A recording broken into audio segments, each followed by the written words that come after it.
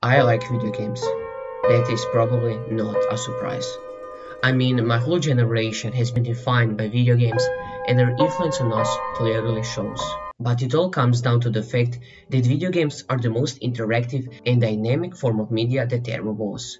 You're the main character, you fight the battles, you are the main part of the story, and you decide where that story goes. And because of that interactivity, video games are also extremely complex and made up of many different moving parts and pieces. The gameplay, the graphics, the story, the aesthetics, the characters, the locations. But out of all of those things, one part holds the most importance to me. Build your experience and emotions about the game the most, and that is music.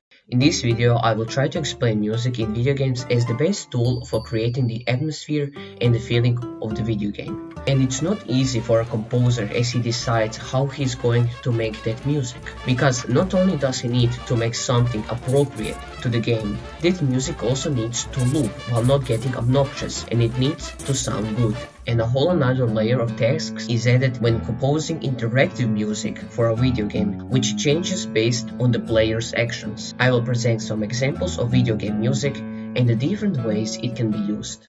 Hollow Knight is by far my favorite video game ever. It's fun, charming, unpredictable, challenging, beautiful. The gameplay is simple yet allows creativity and player choice. The controls are quick and responsive. I could go on and on, but I will save that for my review of the game. For now, the only important thing to know is that the music of Hollow Knight slaps. Christopher Larkin could be a reincarnation of Mozart for all we know, because his compositions are absolutely gorgeous. From the first town of Dirtmouth to Green Path and Crystal Peak, way down in the City of Tears and Kingdom's Edge, and through the whole west world of Hollow Knight. You are accompanied by these peaceful, melancholic and mysterious OSTs, which obviously stands for Original Super Amazing Great Things of Music. Along with the visuals, these OSTs show that this ancient kingdom of Hollow Knight is long abandoned and forgotten. Each area has its theme song that is appropriate for the location, say for example Crystal Peak, which is a crystal mine full of these conveyor belts and transportation systems, so the theme song is crisp and echoey. The music adds that final layer of intrigue and mystery that pushes you forward to explore, find new locations, powers and spells. These peaceful OSTs are greatly contrasted by the also gorgeous boss themes. Bosses are a big part of Hollow Knight, and every battle is important and special.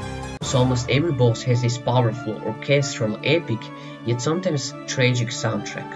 And not only that, Christopher Larkin uses his music to connect the world of Hollow Knight on a much deeper level, and the best example of this would be the connection of Green Path and the Queen's Gardens. With the signs scattered throughout the nearby area, you can piece together that these two locations were once this big swamp kingdom, but over time separated due to a dangerous disease spreading to Hollow Knight. That old and distant connection is shown in their OSTs, which contain similar and sometimes the exact same melodies. 8-Bit Theory made an excellent video about storytelling through music in Hollow Knight, and I highly recommend it. And lastly, I just really want to mention this cool fusion of characters and music in the City of Tears. When you first enter the city, you'll likely be surprised by distant singing, which is odd as you never heard something similar before. Well, on the other side of the city, you can meet the songstress Marissa, who is revealed to be the culprit behind this melody. These little details that are scattered throughout Hollow Knight just add to the already amazing polish of the game. Hollow Knight is a truly special video game,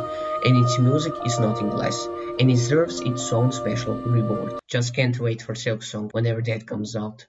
Minecraft is a really relaxing game. You have this whole world of infinite options and possibilities that just begs to be explored and built upon. You can create anything you want: houses, castles, farms, redstone contraptions, machines, villages, and so on and so forth. That calm intrigue is reflected in its music. David Rosenfeld, better known as C418, managed to compose these tranquil OSTs that are just enough to be heard and enjoyed, but not too overwhelming to take away from the experience. They are special special in their very own right, and by that I mean that anyone who has ever played Minecraft can recognize its music, and after that they will probably cry of nostalgia. Rosenfeld's music is simple, and that's exactly why it fits Minecraft so much. It's not this big and epic orchestral score made up of tons of pieces and parts. It's a single, simple melody that slightly alternates in different ways and patterns as you play. It's ambient music, made for you to feel neutral and calm, and that encourages you not to take everything so seriously, because that's what Minecraft is on the surface layer. It's calm, playful, humorous, and even sometimes childlike. That's what makes Minecraft so special and popular, and Rosenfeld understood that. That is the same reason why Minecraft's music is so special and popular as well.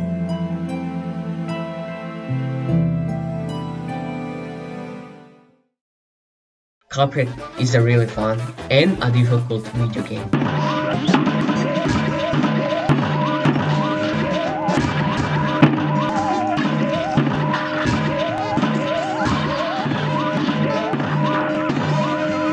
It's this whimsical fusion of a 2D run-and-gun platformer with the style of American animations from the 20s throughout the 30s. The animation is hand-drawn and top-notch, full of these expressive movements and facial features, and the old cartoony style definitely shines through all the attacks and effects. And to perfectly complement this art, there is the soundtrack.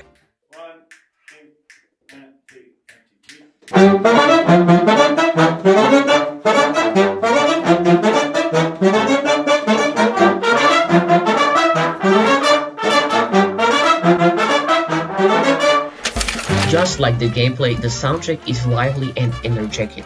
Christopher Madigan really captured that jolly aspect of Cuphead in its score, which is made up of a solo pianist, a vocalist, a tap dancer, a 13-piece big band, and even more. Every song is different and special, and they all feel old-fashioned in a good way, which greatly fits with the design of the game. That's the one. Beautiful. But there are many more ways of using music in video games. It doesn't just have to be a background, it could be a part of the video game world itself. Like in, say, for example, the BioShock franchise. Because they are set in the 1940s, in BioShock games you can occasionally find gramophone players playing old-time music. While the first two BioShock games are set in an underwater destroyed city of Rapture, BioShock Infinite is mostly set in a perfectly functioning flying city of Columbia, if you don't account for all the racism and other ideological misdeeds. This ain't no place for you, sir. You best be on your way, or there's gonna be trouble for us both. So this effect doubles for BioShock Infinite, as it makes more sense to find more gramophone players in a functioning society than in a destroyed city.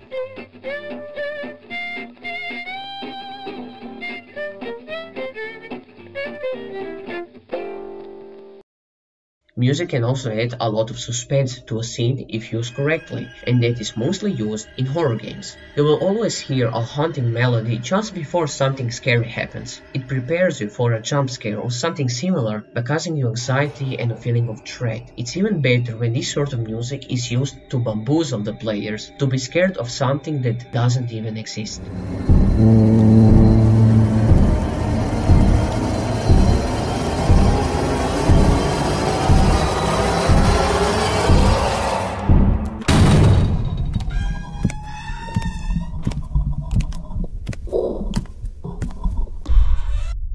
That just shows how much power music has over our subconsciousness. But music can also connect to the gameplay. Music can also be a mechanic. Take Minecraft for example. Again, more specifically, do not block. Its usage requires knowledge of redstone and an even better knowledge of music, and while note blocks are very hard to use, with them you can create any song you want. You can find dozens and dozens of videos with full-blown songs made only with this single block. There are two great music mechanics in Overwatch. The first one is in the attacker's spawn in the map Dorado, in which you can actually shoot the bells above you to produce sounds and even certain songs.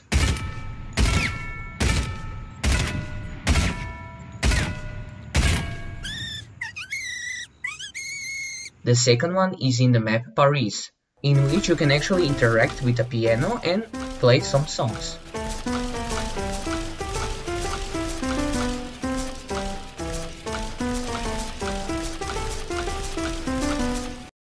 I hope I could explain the importance and the beauty of music in video games. Music is truly the most powerful tool for creating emotions and the atmosphere.